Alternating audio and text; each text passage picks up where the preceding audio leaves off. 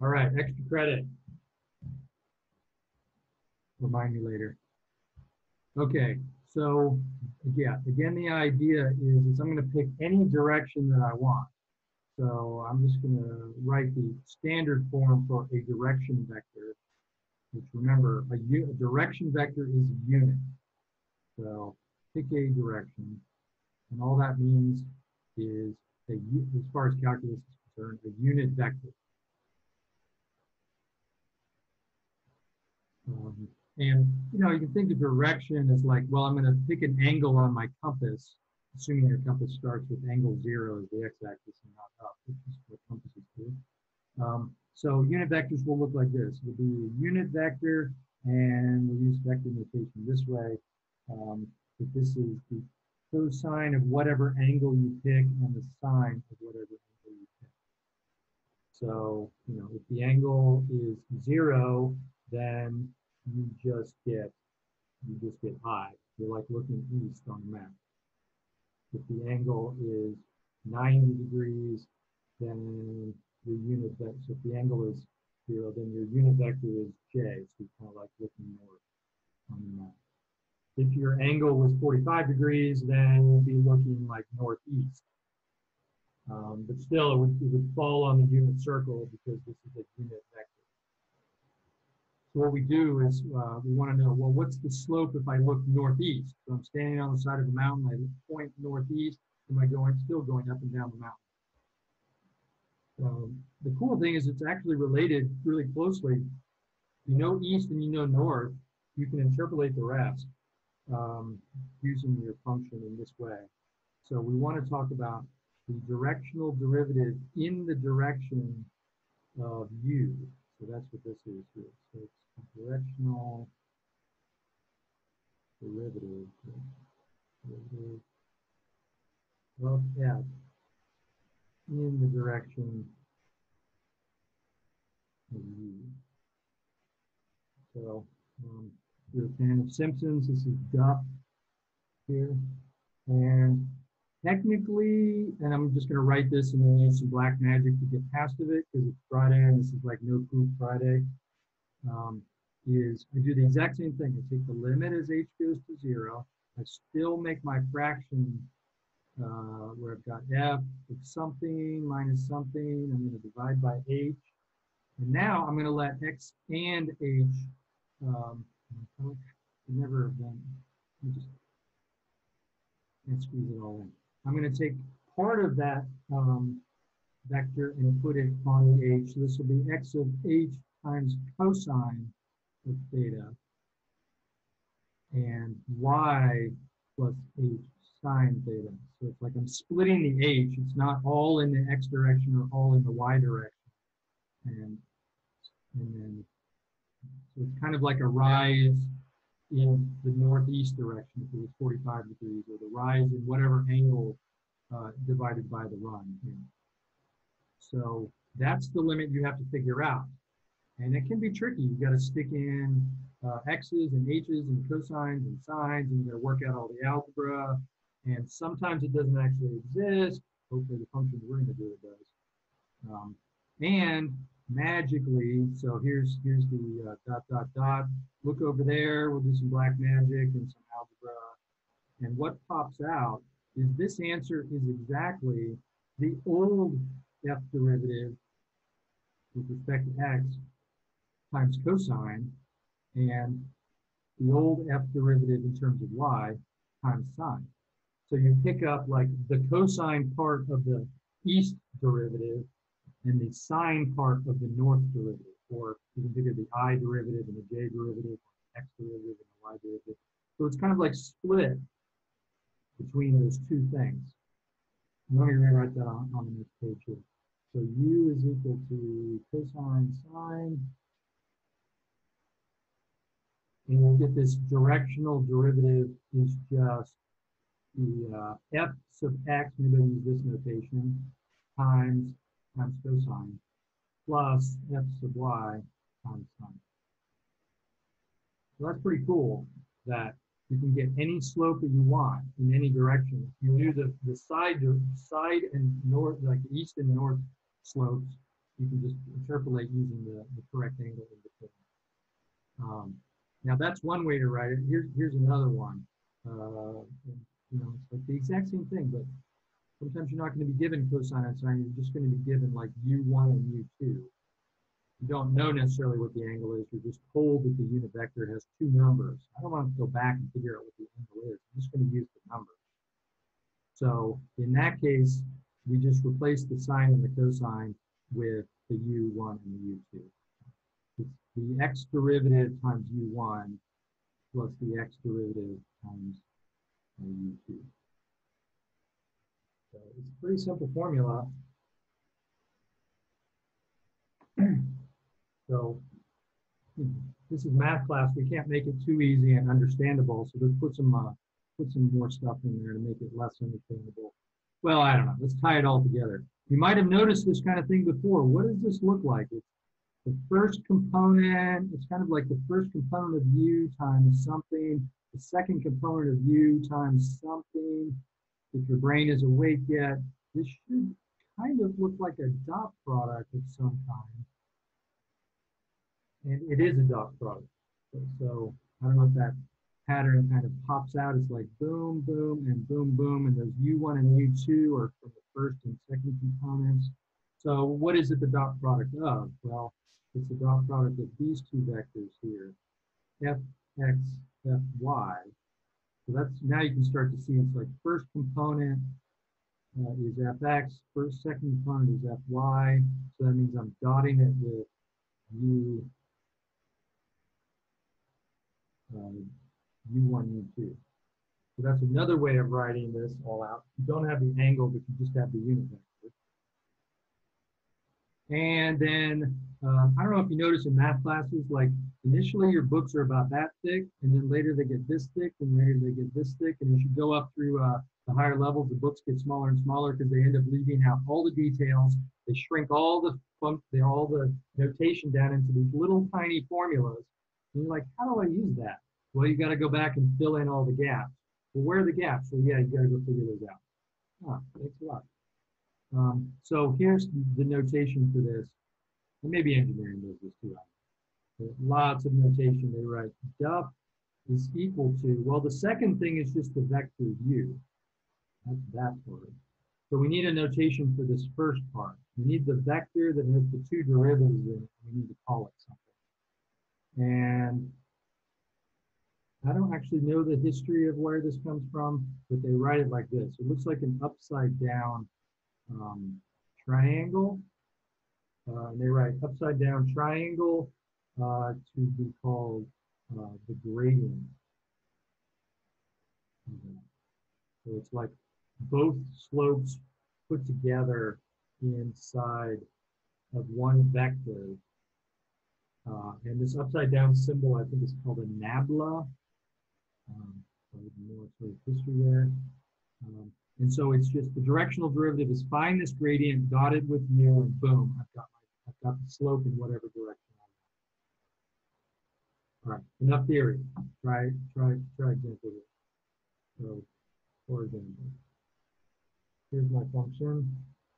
Negative x squared y plus yx squared plus xy. And we'll tell you that the u vector is 3, 4, and that's not a unit vector because it doesn't have length 1. So to find the length of this, we take the square root of 3, square root of 3 squared plus 4 squared, that's 5. So there's my unit vector. So we want to find the directional derivative in that direction. So find the directional derivative in the direction u.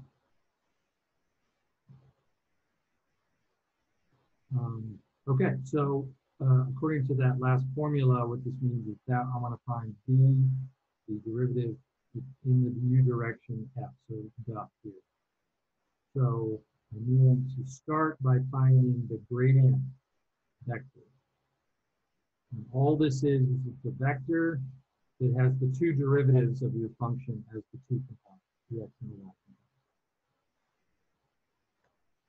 components. So the derivative with respect to x. Hopefully this is getting good practice. If this is the homework, you think of y as a constant for the first part. So I get minus 2xy plus y squared plus y. That's the x partial derivative. The y partial derivative is very similar, minus x squared plus 2xy plus x.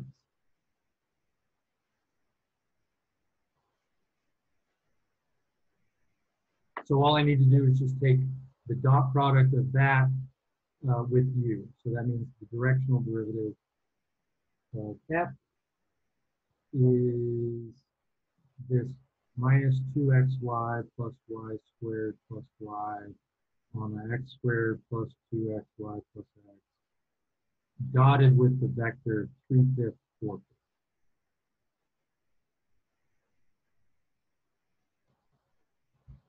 So you just got to multiply all that stuff out. And so first component, 3/5 times minus 2xy plus y squared plus y plus 4/5 minus x squared plus 2xy plus x.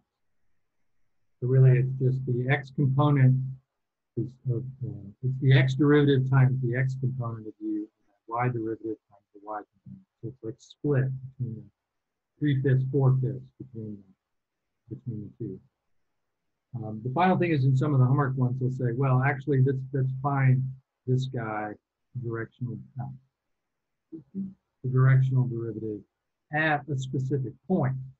So maybe we'll say at the point 2, 1. So if you're standing on the mountain, you go 2, 1, and you look in this direction, 3, 4. So it's not quite northeast. It's like a little bit above northeast. This point's a little bit more y than it does x. Then we just need to substitute in x equals 2 and y equals 1 into this directional derivative here. And I'm going to spare you the algebra on that. I don't know, it's not too bad. Maybe. Minus 4 and 1 and 1. And then this will be minus 4 and 4 and 1. And when you put those all together, the derivative will be positive 2/5. So we have a positive slope. If you're talking about hiking out there, that means that at least you're going uphill if you walk in that direction 3 units over and 4 units up on your map. Go over 3, go up 4, and then turn to that direction. We'll be walking slightly uphill at a slope of 2/5. And that's really it. I mean, that's a huge part of that section. There's a few other little things in there, but that's the main thing to understand is the dot here, the directional derivative. So what other these little things are we talking about? Well, these things are talking about slopes. Now, I don't know if you've ever looked at like a topographic map. But suppose we have something like this, a little topo map.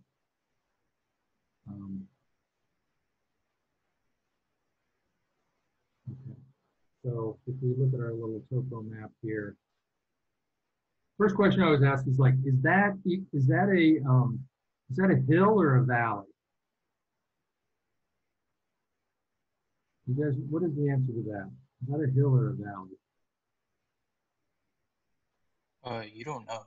That's right. That's right. So do you know how to fix it? What do people do to make it like determine which one is which? Sometimes it's color, like they'll use a darker color on like the outside or the inside. Yeah. To signal depth. Right. Yeah. You have to give this like another characteristic in order to do it. I think sometimes they'll put like little tick marks on it. But then I never remember, wait, does the tick mark mean it's going downhill or uphill? It's not really, it's not clear. So it's easier if you just wrote numbers on it. You wrote like, if you wrote 100, 200, 300, then you'd be like, okay, well, I'm going uphill. Now, the point I want to make on this is, suppose that you have a river or a stream or something on this map, and it's coming down this hill. And I don't know if you've ever noticed this before, but it turns out that water likes to go downhill as fast as it can. It doesn't like meander along and then slowly go down. It's like gravity pulls it as quickly down as it possibly can. So on a map, the fastest way down off of any mountain is if you're standing on one of these lines, you go perpendicular to that curve.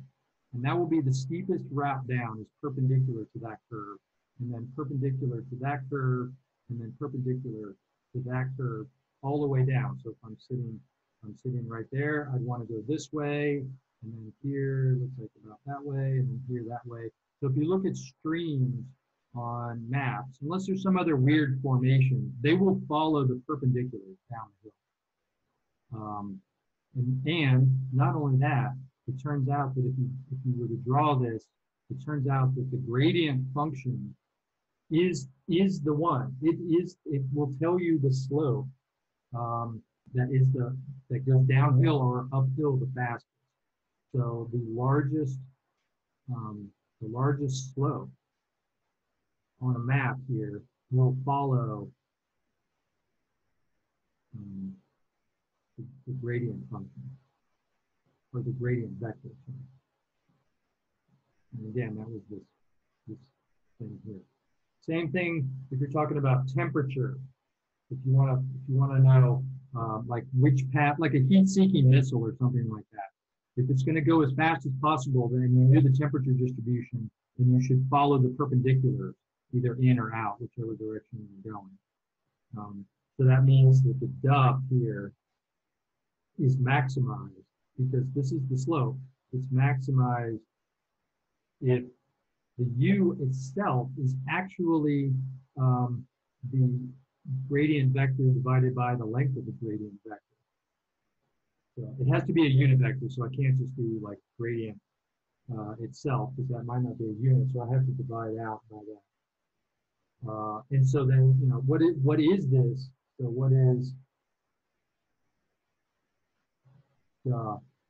if the u vector is the gradient divided by the length? If I'm telling you that I get the maximum slope in that direction, okay, that tells me the direction. What is the actual maximum slope? So let's just calculate this. Duff will be, well, what's the formula for that? It's the gradient of f dotted with u.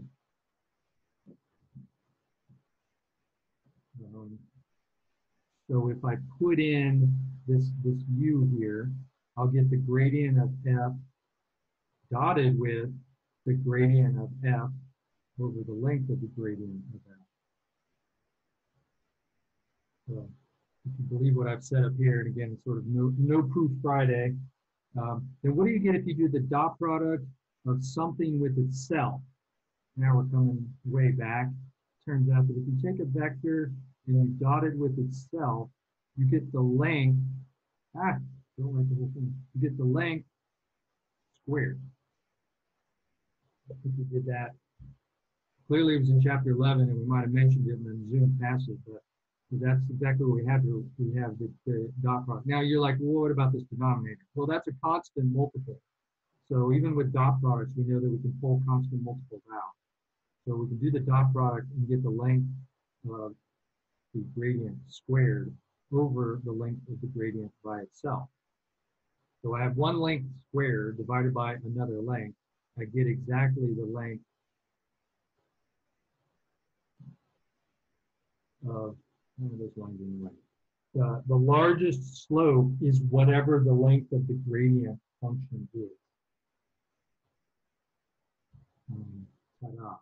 So if you want to follow the maximum path either up or downhill, you would follow the gradient which is perpendicular to the open line.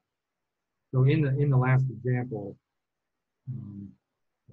that was f is equal to negative x squared y plus xy squared plus xy. We were talking about at the point 2, 1. right at the end. Let's just go ahead and do that now. The gradient at that point, so at that point, well, it turned out to be, let's see, let me just recopy what the gradient was before we plug in the point. So the gradient is negative 2xy plus y squared plus y, negative x squared plus 2xy plus x.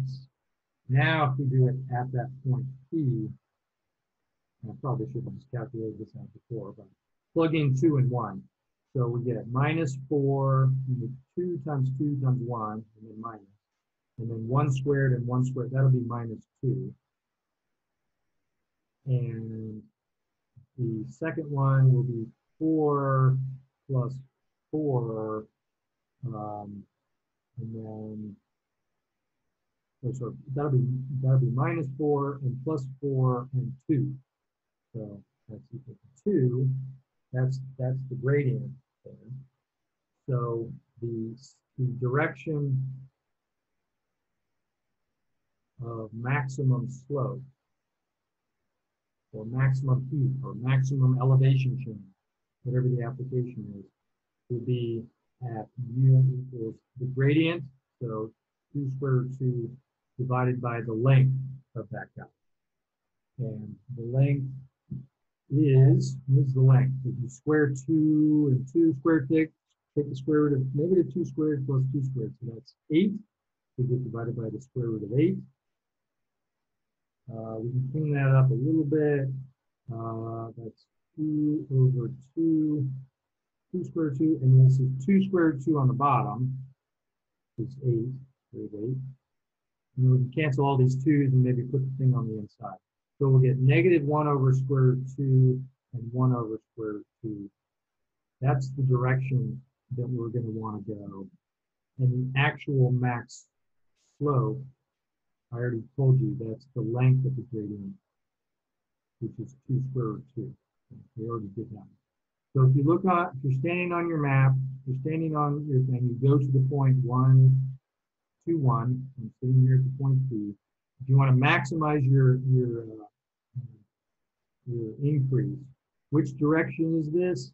That's over and down. We would have to go like southwest. If we're pointing southwest, then we would be going up the steepest route on the mountain, perpendicular to the topo line, whatever the topo line is at the point. So that's pretty cool. That ties a lot of stuff in there. You're trying to find maximums or minimums in the engineering problems. They will talk about steepest ascent or steepest descent or steepest, it's called the gradient method for approximating these things. Trust me, when you're doing thermodynamics later, they might mention it and just like that little spark in your head be like, wait a second, I kind of remember that. Or I didn't because it was summer and I was thinking about looking outside and going surfing. Anyway, that's 12.6. And so I think even though it's only half an hour here, I think that's probably a good place to take a quick break. We'll come back and do some homework problems, and then 12.7 will finish things off. And that's fairly quick. It's about more tangent stuff. So about 8:05, come back, and I will remember to hit record next time, or I have my recorder person, so thank you for that. So yeah, all right. So see you in about 5 minutes.